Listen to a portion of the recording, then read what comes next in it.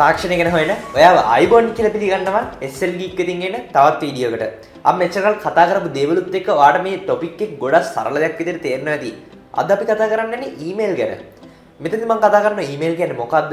Email වැඩ කරන්නේ කොහොමද? සහ මේ ඊමේල් වලින් අපිට තියෙන ප්‍රයෝජන සහ මේකෙන් හරියට ප්‍රයෝජන ගන්න විදිය. ඇත්තට මේ ඊමේල් පණිවිඩයක් කියන්නේ අපිට සරලවම කියන්න පුළුවන් අපේ ගාව තියෙන දෙයක් වෙන කෙනෙක්ට ෂෙයා කරන්න. විස්තරයක් වෙන්න පුළුවන්, සමහරකට පින්තූරයක්, වීඩියෝ ක්ලිප් එකක්, මේ වගේ ඕන ෆයිල් එකක් වෙන කෙනෙක්ට යවන්න පුළුවන් සරලම ක්‍රමයක් තමයි ඊමේල් කියන්නේ. අපි ෆෝන් එකේ SMS ගැන කතා කරොත් අපිට මෙතන ටෙක්ස්ට් එකක් විතර යවන්න පුළුවන්. अब Viber WhatsApp වගේ instant messaging applications ගැන කතා කරොත් මෙතන අපිට පුළුවන් ටෙක්ස්ට් එකක් ගන්න ෆොටෝ එකක් වීඩියෝ මේවා යවන්න පුළුවන් සමහරකට ෆයිල් එකක් යවන්න පුළුවන් මේ වගේ වාසි දිනවා මෙතනින් හරි ගිහින් ඊමේල් වල මීට වඩා සම්පූර්ණ වෙනස් දෙයක් තමයි තියෙන්නේ ඊමේල් කියන දේ ඇත්තටම අපිට මුදලට ලබා ගන්නත් පුළුවන් ඒ වගේ නිකන් ලබා ගන්නත් පුළුවන් ඇත්තටම ඔයගොල්ලෝ බලලා නැති මේ නිකන් ගන්න පුළුවන්කම තියෙදි මොකටද සල්ලි දීලා ගන්න කියලා උදාහරණයක් විදිහට මම පාවිච්චි කරන මගේ Gmail account එක තමයි paswinjaisinghe40@gmail.com කියන එක මේකේ ඔයගොල්ලන්ට තේරෙන්නේ නැති අන්තිමට තියෙනවා @gmail.com කියලා මෙතනින් ඩොමේන් එක. මෙතන පොඩක් එහාට ගිහලා අපි ගමු pasindu@slgeekshow.com. මෙහෙම ඊමේල් එකක් නැහැ. නිකන් එහෙම එකක් තිබ්බොත් ඔයගොල්ලන්ට තේරෙන්නේ අර slgeek කියන මගේ ඩොමේන් එකට අදාළව මම අරගෙන තියෙන තවත් වෙන ඊමේල් ඇඩ්‍රස් එකක්. මේක කස්ටම් ඊමේල් ඇඩ්‍රස් එකක් සහ මේක මං වෙනුවෙන්ම සකස් කරපු එකක්. මෙතනදී මම යම්කිසි මුදලක් ගෙවන්න ඕනේ. මෙතන ඇත්තට පොඩි මුදලක් ගෙවන්න ඕනේ. නම් මේකට මුදලට ක්‍රියාත්මක කරන සර්විස් එකක්. ඉතින් මෙතනින් එහාට ගියාට පස්සේ ඕන තරම් තියෙනවා. Gmail, Yahoo Mail, Microsoft ලගේ තියෙන Outlook, Hotmail මේ වගේ mail services අනන්ත ප්‍රමාණයක් තියෙනවා. සම්පූර්ණ නොමිලේ ක්‍රියාත්මක වෙන. මේ ඕන එකක් එක්ක ඔයගොල්ලන්ට බලන්න join වෙන්න. ඒ වගේම මොකක් හරි ඉන්ස්ටිටියුට් එකක ඉගෙන ගන්න කෙනෙක් නම් එහෙම නැත්නම් මොකක් හරි තැනක රස්සාවක් කරන කෙනෙක් නම් ඔයාලට වෙනම තවත් කස්ටම් third party domain එකකුත් එක්ක ඔයාලට ඊමේල් එකක් ලැබෙන්නේ නැති. මෙතන දාන කිසිම මුදලක් සාමාන්‍යයෙන් නම් ගෙවන්න වෙන්නේ නැහැ. ආයතනයක් හරහා ලැබෙන නිසා මේ වගේ domain තියෙන ඔයගොල්ලන්ට ඊමේල් ඇඩ්‍රස් ලැබෙන්න පුළුවන්. කොහොමද යම් කිසි විදිහකට ඔයාගාව දැන්ටවත් ඊමේල් ඇඩ්‍රස් එකක් තියෙන්න පුළුවන්. එහෙම නැත්නම් නැතුව තියෙන්න පුළුවන්.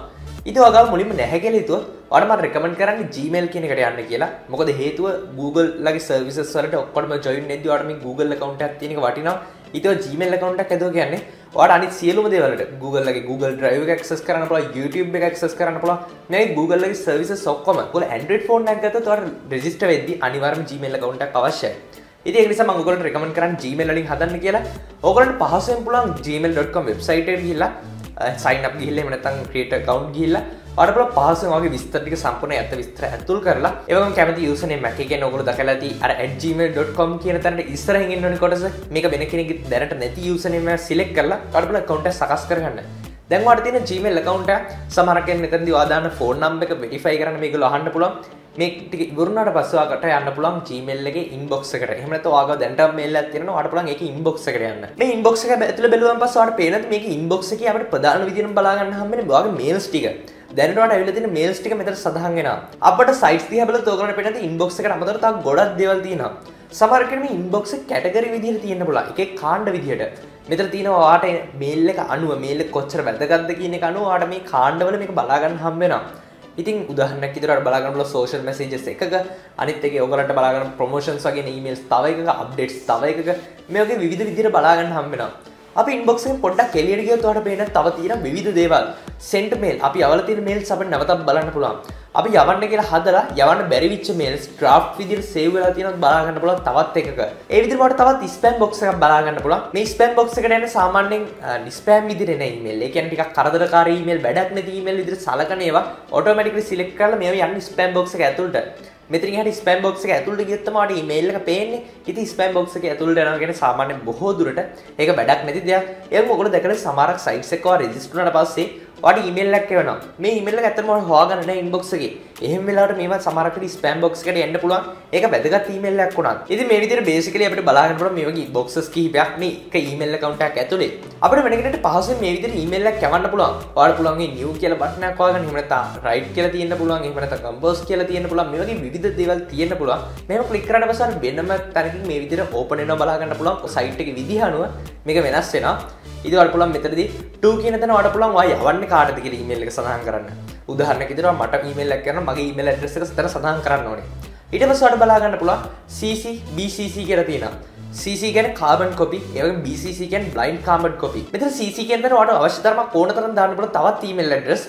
එහෙම වුණොත් ඔයාලට අර ප්‍රධාන කෙනාට address කරලා තවත් අයට යන විදිහට තමයි මේ CC හරහා යවන්න පුළුවන් වෙන්නේ. හැබැයි මෙතන CC වලට ඔයා දාන email address අර ආය යවපු මූලික contact එකකටත් පෙන්නනවා මේගොල්ලන්ට තව mail එක යවලා තියෙනවා කියලා. ඔයාලා 2 කියන එකේම ඔක්කොම මේල්ස් ටික දැම්මොත් හැමෝටම මේක ඇඩ්‍රස් වෙලා යන්නේ. ඔයාලට බලන්න 2 කියන එකට උදාහරණයක් විදිහට මගේ ඊමේල් ඇඩ්‍රස් එක දාලා CC කියන එකට ඔයාගේ යාළුවන්ගේ ඊමේල් ඇඩ්‍රස් දාන්න. එතකොට මට තමයි ඊමේල් එක එන්නේ. හැබැයි ඔක යාළුවන්ටත් යනවා. සහ ඒගොල්ලන්ට පෙන්නනවා ඔයා මට මේ විදිහට මේල් එකක් එවලා තියෙනවා කියලා. මටත් පෙන්නනවා ඔයාගේ යාළුවන්ටත් CC කියන කොටස ඇතුළේ මේ මේල් එක යවලා තියෙනවා කියලා. එතකොට ඔයාලා නිකමන හිතමු ඔයාට මේ මට ඊමේල් එක එවද්දි ඔයාට තවත් මේක හොරෙන් වෙන කාට හරි යවන්න ඕනි කියලා. මට එව්ව කියලා පේනත් විදිහට. එතකොට පාවිච්චි කරන්න බලමු BCC කියන ඔප්ෂන් එක. blind carbon copy. මෙතන දාන ඊමේල් ඇඩ්‍රස් මට පේන්නේ නැහැ කාටද ඔයා යවන්නේ කියලා. 2 කියලා දාලා තිබොත් ඒවා හැමෝම මට පේනවා. CC එකේ තියෙනවා මට පේනවා. නමුත් හැබැයි මට BCC එකේ එහෙම නැත්නම් blind carbon copy එකේ තියෙනවා පේන්නේ නැහැ. ඉතින් ඔයාට හොරෙන් කාට හරි යවන්න ඕන නම් වෙන කෙනෙක්ට යවන ගම තවත් කෙනෙක්ට ඒක යවන්න ඕන නම් ඔයාට BCC කියන ඔප්ෂන් එක පාවිච්චි කරන්න පුළුවන්. ඒවම ටයිටල් කියලා තියෙනවා මේ ගොඩක් වැදගත්. මොකද මේ ඊමේල් එකක් ආපු ගමන් ගොඩක් වෙලාවට පේන්නේ මේ ටයිටල් එක. ඒ ටයිටල් එකේ තමයි විස්තර කරන්න ඕනේ. ඔයා මොකක්ද සම්බන්ධ මේ මේල් එක එවන්නේ කියලා සරලම ගමු මාතෘකාව. ඊට පල්ලෙන් තමයි මේකේ අවශ්‍ය කන්ටෙන්ට් එක දාන්න ඕනේ. ඔයා මේල් එක එවන්නේ මොකක්ද කියලා. මෙතෙන්ද ඔයාට අවශ්‍ය දේවල් ටෙක්ස්ට් ටයිප් කරන්න පුළුවන්, ඉමේජස් ඇඩ් කරන්න පුළුවන්, එහෙම නැත්නම් ඉමේජස් ඇටච් කරන්න පුළුවන්. ඒ වගේම ඔයාට පුළුවන් අවශ්‍ය නම් HTML හරහා ඔයාගේ ඊමේල් එක ඩිසයින් කරලා අනිත් අයට යවන්න. සමහර පල්ලෙහා බලා ගන්න පුළුවන් ඇටච් කරන්න සෙක්ෂන් එකක් තියෙනවා. මෙතෙන්ද ඔයාලා ෆයිල්ස් ඇටච් කරන්න පුළුවන්. සාමාන්‍ය Google mail එකක් ආවදී කියන්නේ Gmail හරහා mail එකක් ආවදී ටිකක් ලොකු files නම් ඒක ගොඩක් වෙලාවට Google Drive එකට upload වෙලා ඒකේ link එක තමයි අර mail එකේ සඳහන් වෙන්නේ. ඉතින් මේ වගේ විවිධ service provider අනුව වෙනස් වෙනවා. මේ විදිහට ඔයාලට පුළුවන් පස්සේ මේ mail එක ඔයාලට අවශ්‍ය විදිහට සකස් කරලා මේක අවශ්‍ය කෙනාට යවන්න. මේ email එක සැහෙන්න වටින service එකක්. මොකද දැන් ගොඩක් දේවල් ගොඩක් services මේ email එකත් එක්ක එකතු වෙලා තියෙන්නේ. මේ email එක පාවිච්චි කරලා ඔයගොල්ලන්ට ඉතාම ඉක්මනින් තප්පරයක් වගේ කෙටි කාලයක් ඇතුළත වෙන තැනක ඉඳන් තවත් තැනකට email එකක් යවන්න හැකියාව තියෙනවා සහ ලබා ගන්න හැකියාව තියෙනවා. ඉතින් මේක තමයි තියෙන ලොකුම ප්‍රයෝජනේ. ඒ වගේම ඔයාගේ username මේ password එකයි පාවිච්චි කරලා ඔයාලට ලෝකේ පුරා ඕනම කම්පියුටර් එකකින් මේ email access කරන්න පුළුවන්.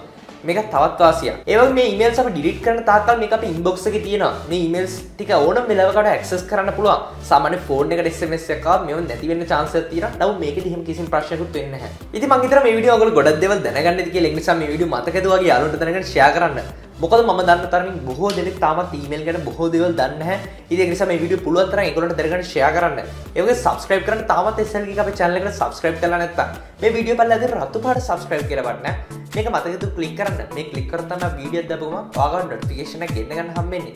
ඒ වගේ මේක හැබැයි bell icon එක මතකද click කරන්න. ඔයාගේ දැස මතකද පල්ලෙන් comment කරන්න. අපි තවත් වීඩියෝ එකක් හම්බ වෙනකම් ඔයගලට සුබ දවසක්. අපි SL GEEK තවත් වීඩියෝ එකක් හම්බ